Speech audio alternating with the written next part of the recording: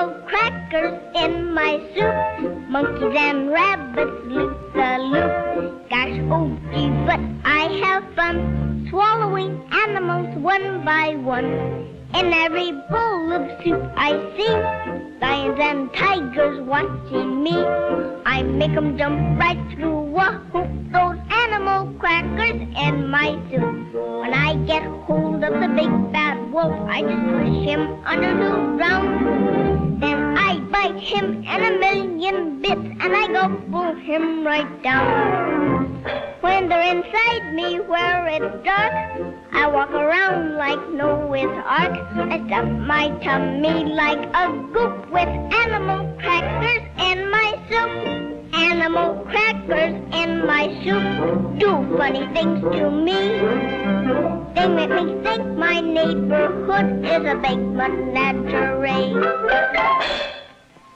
For instance, there's our janitor. His name is Mr. Klein. And when he hollers at us kids, he reminds me of Hawaiian.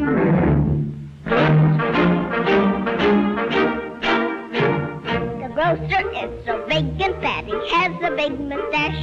He looks just like a walrus just before he takes a splash. Animal crackers in my soup, kids and rabbits loop the loop.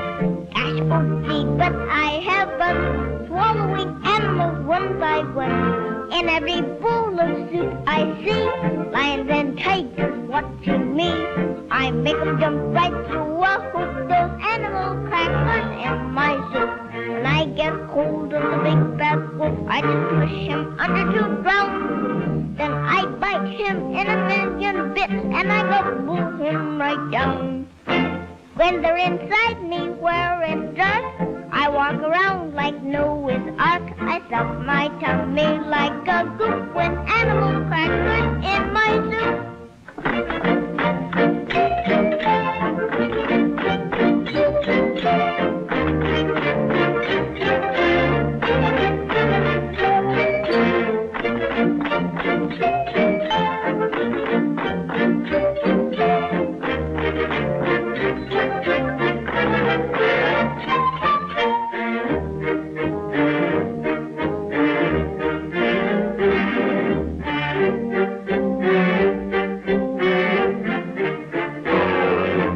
When they're inside me where it's dark, I walk around like Noah's Ark. I stuff my tummy like a goop with animal crackers in my soup.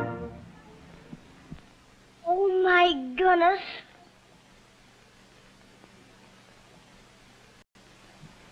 Singing in the dining room.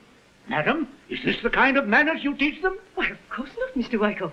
They've been told they must always be quiet at mealtime. Oh, they've been told, have they? Well, just telling them doesn't seem to be good enough. Perhaps a bit of real discipline wouldn't do them any harm. Have you been told not to sing in the dining room? Yes, sir. Then why do you do it? You're a bad and wicked child. You know that, don't you? She isn't a bad or wicked child. She's just a baby.